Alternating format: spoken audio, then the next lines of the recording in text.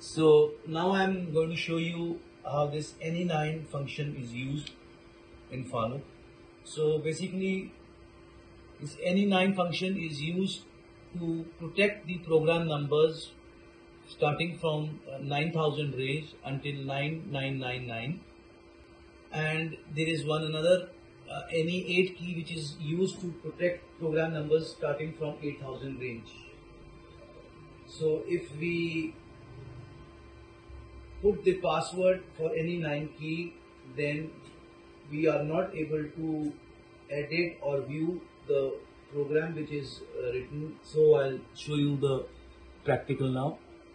So now you can see this program, this 9000 program is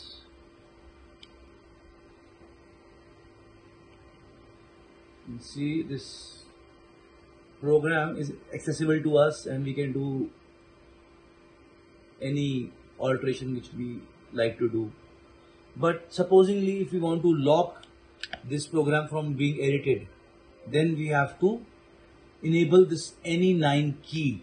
So after doing that, all the program numbers which starts from 9000 will not be edited, or even they cannot be viewed also. So I'll show you. So this is this parameter 3202. So we have to enable the parameter,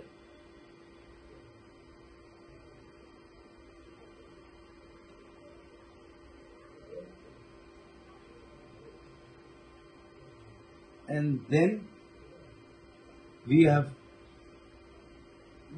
to write a password.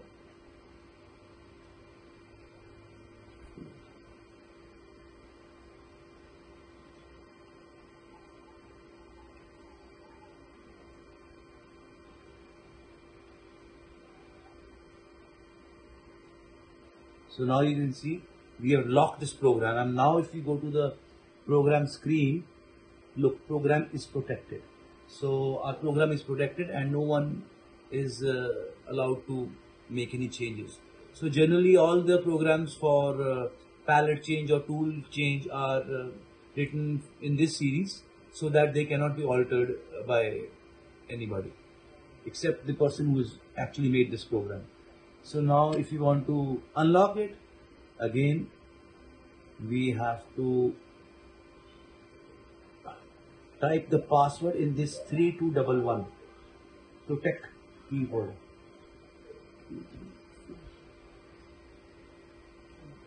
So now we have unlocked it. So now we can disable this bit, and now again you can see, look, this program is displayed. So that's how this parameter works. So I hope the instruction is clear to you now.